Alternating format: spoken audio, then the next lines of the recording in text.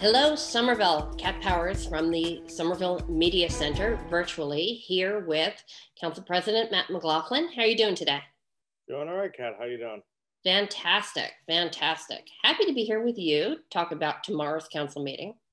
To start, I want to congratulate you for your win for the residents along the I-93 corridor. This is, we've all read Representative Connolly's amendment to fund a design study for sound walls along I-93 in East Somerville, and it was adopted by the House of Representatives. What does this mean for us right here in the city? Well, I think it's a positive step forward, but sometimes I can be a glass half empty type of person or a realistic person. And I thank Mike Connolly for bringing this up and continuing to fight for sound barriers along I-93. But we've been down this road before, pun intended here, is we've been promised sound barriers where we've allocated funds. Both Mike Connolly and Senator Pat Jalen have allocated funds in the annual state budget for sound barriers several times at this point. And the governor and Mass DOT have not respected that funding request, even though the money was allocated for it. So this is Mike's attempt of proving the need for sound barriers, which I think has already been proven, but unfortunately we need to go down this road again. And to add insult to injury, the Mass DOT has recently announced a plan to renovate I-93, the viaduct there, or what would be the bridge of I-93 that cuts right through East Somerville. And in the past, we've been told by Mass DOT that the only way we can get sound barriers is if there's new construction. And now we have new construction and no commitment to sound barriers. So I think this is a step in the right direction, but it requires a lot more effort and a lot more fighting from the residents of Somerville. And I would like to plug on May 26th at 6 p.m. We're going to be holding a demonstration at the corner of McGrath Highway and Broadway to demand both sound barriers as well as traffic calming measures and pedestrian safety measures along McGrath Highway. As we learned today, Marshall Mack, the 72-year-old hit and run victim on McGrath Highway, passed away today. He was a Vietnam veteran, survived 6 years in a prisoner of war camp, only to get killed walking home from the supermarket to get back to his house in the Mystic Housing Development. So this is a big highway justice issue, as we're calling it. It's about pedestrian safety. It's about the quality of air in East Somerville and Ward 4. And these are really important issues. So I really encourage residents to get involved and come out on May 26th, 6 p.m. at the corner of McGrath and Broadway. Please bring a mask. So you've got a couple of speakers, including Congressman Presley, who's rallying behind you. What is the ideal? What are we fighting for in this particular area? Well, there's a group called the Somerville Alliance for Safe Streets, which has put out a list of demands that can really be boiled down to two demands. Is one, pollution mitigation on I-93, which is the sound barriers. Sound barriers can help address pollution mitigation. We would also like to see triple glazed windows and air filtration systems for the Mystic Housing Development, where sound barriers wouldn't necessarily help them with air pollution. That's the first big demand. And then the second big demand is for Mass DOT to do what it's already promised us to do, which is public pedestrian safety measures along McGrath Highway and Mystic Valley Parkway, I-93. They have told us that they're going to do this. It was supposed to be done in 2022, and they pushed it back to 2023. And in my experience in politics, you'll see that when 2023 comes around, it'll be 2024 and then 2025. So the timeline keeps getting moving back. And we've had out now, I believe, 5 deaths along McGrath Highway and Mystic Valley Parkway. And we just can't wait any longer. So our second big demand is to ask Mass DOT to do what it already said it will do on an expedited timeline. When we are voting for our next round of, I know everybody in here in Somerville is talking about the city election, but when we're talking about voting for folks at the state level in the following election, is this an issue that we should be, as people in Somerville, should be advocating for? I definitely think so. And I feel like it's been frustrating living on this side of town and seeing such tremendous advocacy for pedestrian safety in areas that are much safer than McGrath Highway. People are calling it the highway of death now. And, you know, we have this movement called Vision Zero, which is meant to stop any deaths, to have 0 deaths from car accidents. And we've had 5 on this road and not that much advocacy for it. So I'm very glad to see that SAS and other activists are getting involved in East Somerville and recognizing that this really is the pedestrian safety issue in the city. There's nowhere else in the city where you have to cross a highway to leave. If you live in East Somerville and have to leave East Somerville, you have to cross I-93 or McGrath Highway twice a day just to come and go. And this is a problem that's existed for 70 years since the state and federal government cut our community in half with these highways. And I'm glad that it's finally happening. I think it requires advocacy. And I believe our elected officials on the state level and local level are really pushing hard on this. But we need the public to advocate for it as well, because the squeaky wheel gets the oil, so to say. The people who speak up the loudest and make demands, they get listened to. So our government can be responsive, but we need the community to really demand these changes. All right. Well, that's definitely, this is a long time coming, for sure. Yep, it's a few decades overdue. And for the context of all this is, 70 years ago, they decided to cut I-93 through East Somerville. They seized a bunch of homes by eminent domain. If you go on what we call the state streets, which are all the streets adjacent to I-93 that are named after states, you go to the second row of streets, and they're all half as long as all the other streets. And that's because those streets used to go all the way into Assembly Row. And they seized all those properties by eminent domain, cut a highway through us. Residents who are still alive will tell you about how they laid down in front of bulldozers to try to stop this from happening. And they weren't successful, unfortunately. And they didn't even get sound barriers in the process. So this is very long overdue. And I'm glad that it's finally getting the attention that it needs. Fantastic. Well, we have limited time. Let's move on to another really big issue in the city. We are talking about let me skip up to where I was. We're talking about the public safety building and the public-private partnership. Can you talk a little bit about that?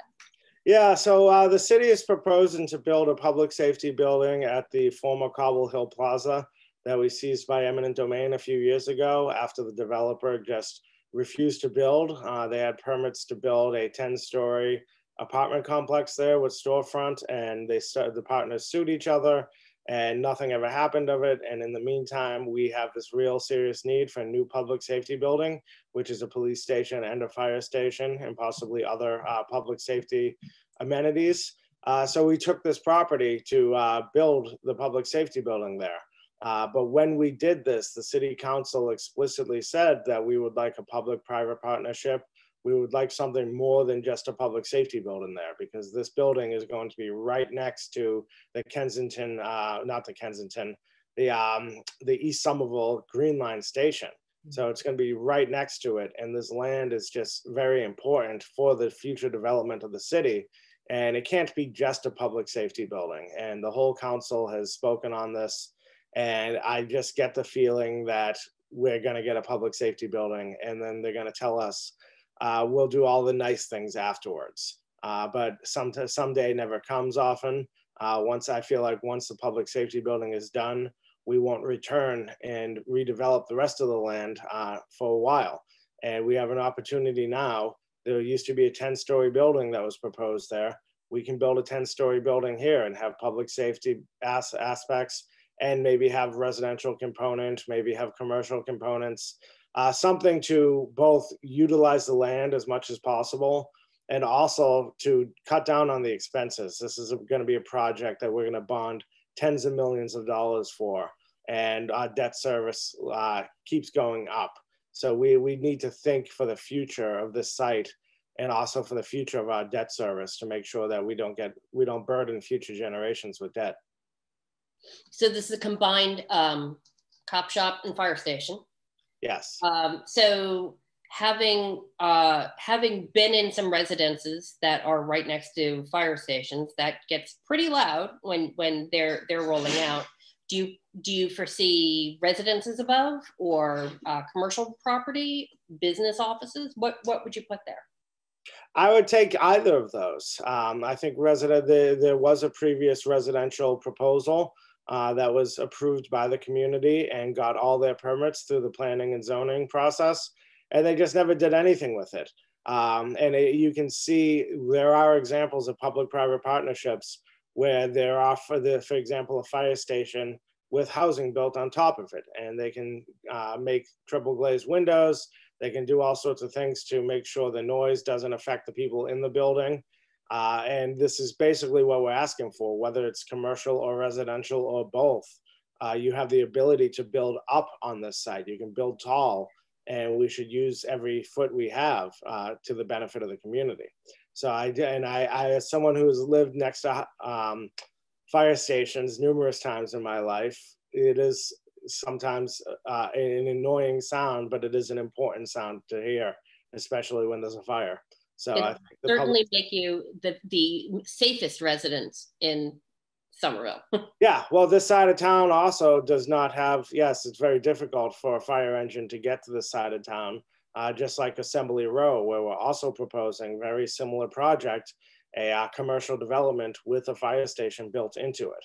So that's kind of what we're looking for. Another example is if you go on the Rose Kennedy Greenway in Boston, there's a fire station there, and they have a 30-story commercial building on top of it.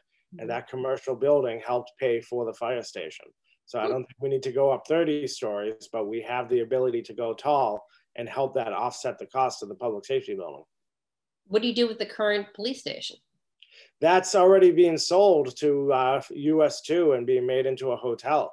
So this is what's frustrating to me, is I fear that the city is going to use the typical tactic of creating an emergency, where basically we have to approve a public safety building, otherwise we lose the safety of the community, and you have to do this now, otherwise it's your fault. But we've only now come up with a location for the public safety building. That came after we committed to sell the current public safety building to make a hotel. So I don't want to hear excuses when the time comes that we don't have time, when they've put off for years finding a location for this public safety building. So yeah, the current safety building is in the heart of Union Square. It's a part of the Union Square redevelopment plan. It is going to be sold for commercial use. And we can't just say, oh, we really have to do this now. That's not going to hold any weight with me at all, because we've had time and the council has made their opinion very clear about what we'd like to see on this site. Wow. All right, that's another new debate coming up. There's a question in the agenda for tomorrow's meeting. Making the mayor, whoever he, she, or they are, to produce an annual report on the status of housing in the city of Somerville. According to this order, the report would document the quantity of what we have, breaking it down into sections like newly constructed condos, number of affordable units. Great to get this information. How do we then use it? Well, I think it'll be interesting to see. I could think of one example of how to use this, and I believe this was Councilor White who proposed this. But there is a question that often comes up about how much affordable housing do we actually have? How many units have been produced in a period of time? Are we actually meeting our summer vision goals? And I'll just say one example of how this could be used is one of my frustrations with the current zoning is only how you can really only build housing on the eastern side of town right now. We have a 20% inclusionary housing rate. So any development that happens has to have 20% affordable housing in it. But you need to allow some height to allow that development to happen. So if you have a 3-story building and 20% affordable housing, that development's not getting built. But if you make it 5 stories, there's a possibility of it getting built.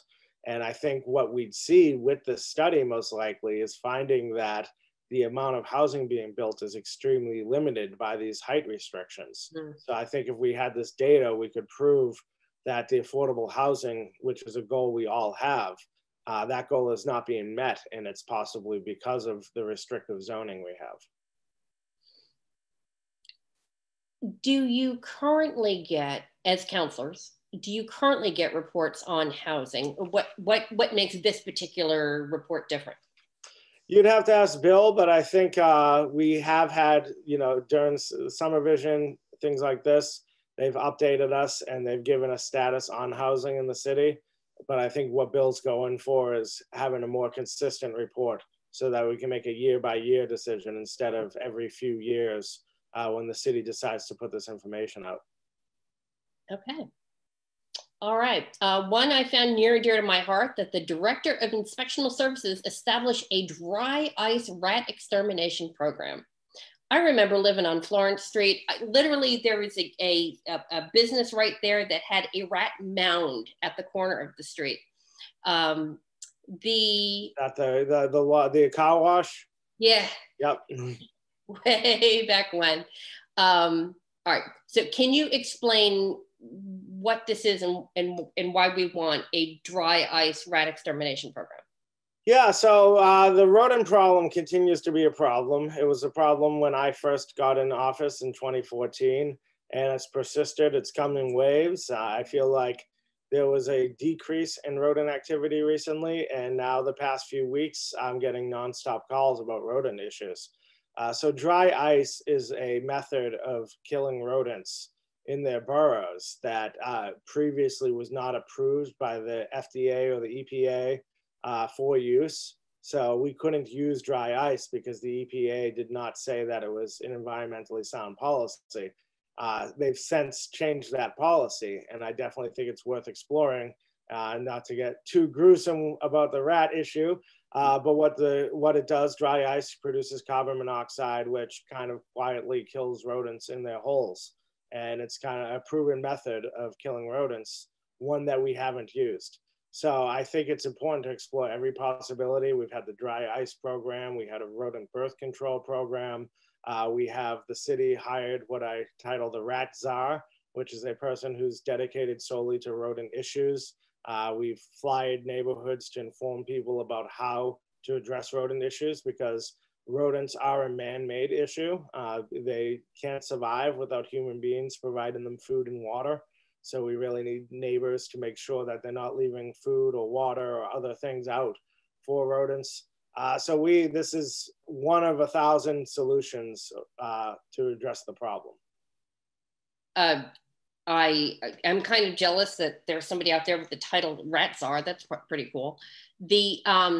But when you're talking about this particular... That's my title. I don't think that's not the official title. Okay. I believe it's the community health liaison or something like that. Yeah, Rat Czar is cooler. Yeah, exactly. So get to the point. This is just something interesting that happens sometimes with the council, where this is a direction that the Director of Inspectional Services do something. Is it odd or unusual to instruct a city employee how to do his or her job? Well, that's just the way the orders are stated. We don't have the authority to tell the Director of ISD what to do, but we do get listened to from time to time. So what we do is we'll have this item, we'll bring it to committee for discussion, ask them how this could be implemented. If they don't say no, it can't, we ask why not.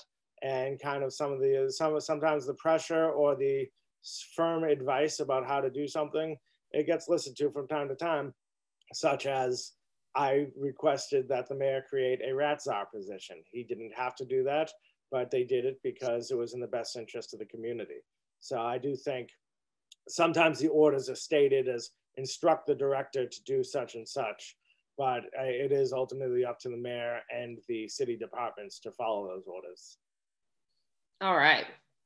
So under communication from the city, we have Chief Labor Council submitting a home rule petition to define a domestic partner as a spouse and dependent in Somerville. Now, I know you and I haven't talked for a little bit. There's been a lot of movement going on in committees and whatnot. who does this ultimately affect? Is this just city employees? No, so that's what, well, this one in particular would affect city employees, yes. So a few months back, or maybe even a year ago now, I submitted an order requesting that the city recognize domestic partnerships. So there's an example. I asked them or told them to do this. They didn't have to, but they did anyways, to recognize domestic partnerships, because cities like Boston and Cambridge do this, but the city of Somerville didn't. And when I first did this, it was under the idea that residents in the community could be denied healthcare access because their domestic partnership is not recognized. So I put in that order to address that issue. And now this order is put in to basically address the city's issue, where you can have a domestic partner, but not necessarily be covered under the Somerville healthcare system, the GIC healthcare system. Does this give domestic partners any, will this eventually give domestic partners any other rights or responsibilities? I'd have to look at this specific legislation, but I think this one is about healthcare for Somerville residents. So a lot of these issues do have to be addressed on the state and federal level. And our point was to allow whatever possible, how would I say it? Whatever is possible under the law for a domestic partnership to be recognized, people should have those rights. So something like visiting people in a hospital or something is not something that the city of Somerville can necessarily do. But this is a step in that direction of just making sure domestic partnerships are recognized to begin with. It is getting warmer. We're all talking about, being able to go out more and be without a mask in the city of Somerville. Do you, what's the big thing to do in Somerville now that you see as safe? Oh, great. I don't know. I've done so much walking during this entire pandemic. I just get out, walk out my front door and walk around the neighborhood. And it does feel good to not wear a mask now. So the city has lifted its mask mandate. I see a lot of people still wearing masks out of an abundance of safety, but you'll see the CDC and other scientists have said that it's very difficult to catch coronavirus when you're outside. So I would encourage people to just go for a walk. We've opened up the farmers market in Union Square now, so people will be able to do that. Hopefully we'll have some outdoor venues. And I think people should start to feel safe being outdoors. I would encourage people to continue to wear a mask indoors, but any sort of outdoor activity is recommended. And it's been a great relief for me because most of the things I like doing are outdoor activities. So I encourage people to do the same. Well, that brings us back to the rally that we had talked about earlier, where it's not hugely usual that if that's a odd construction there, Kat, it's very unusual that the council is actually encouraging people to come out for a rally to wear a mask. Could you talk a little bit more about it specifically? There's a mention of Rep. Connolly's blog post about some of the work along 93. What is the viaduct work that they're actually saying they're going to start? Well, I do want to first say that people should wear a mask if they come into the rally, because we'll be in a close proximity to other people. So that's really important to still wear a mask when you're in close proximity to other people outside. And we have had several rallies around the Black Lives Matter movement and other issues during the pandemic, and people wore a mask and we were all safe. There were no transmissions coming from these rallies. But the viaduct issue is basically, as I understand it, the viaduct is basically the land bridge of I-93 that cuts through East Somerville. And it's corroded and needs serious repairs. So it's an issue that needs to happen. The state recognizes the importance of this and have prioritized this, but they haven't prioritized sound barriers and pedestrian safety, which is what's frustrating to us. So this viaduct issue is also going to be a lot of nighttime construction. So people are going to have to listen to loud noises at night when they live right next to I-93. And to me, this just shows the importance of sound barriers around there. not just for the road, for the cars, but for the construction that's about to come too. So it's basically making sure the bridge doesn't collapse. And in exchange for that, we would like the sound barriers that we were told could only happen if construction like this was to occur. All right. So if you can't come out to the rally for whatever reason, or it's not comfortable for you to be around that many people, how do you suggest that folks advocate for Somerville? I would say to contact your state representatives, contact Mass DOT. I think after this rally, we will have more advice as to how to advocate. And this is not a one-time thing. I've already told people that this is a decades-long problem, and it's going to take a years-long effort to address this issue. If people were interested in helping us with this, they could contact me at mattforward1@gmail.com. That's mattforward1@gmail.com. And I can plug you into the Somerville, the SAS group. And yeah, there's a lot of work that needs to be done. So it's not going to be just one rally. Fantastic. All right. So as you know, I'm recently back in Somerville, always trying to figure out the best place to eat. We have, about 30 seconds left. Eating inside or outside, what's the best place to go in Somerville right now? I think I mentioned last time, Rincon is my favorite spot in East Somerville. It's a Mexican restaurant that has indoor and outdoor seating. The outdoor seating is particularly nice. I guess I should plug another place since I plugged them already. Gaucho's is a great Brazilian restaurant on Broadway that has a lot of outdoor seating. And we've allowed them to build their seating out onto Broadway itself so that they can get through the pandemic. They recently renovated the whole place to have a nice bar and indoor seating and televisions, and then the pandemic hit. So I definitely would like to encourage people to go to Gaucho's because they invested a lot of money into their property, and we need to make sure they stick around. Fantastic. Well, thank you for the advice. I'll get a reservation at Gaucho's from the Somerville Media Center. Thanks so much. We'll see you soon. All right. Thank you.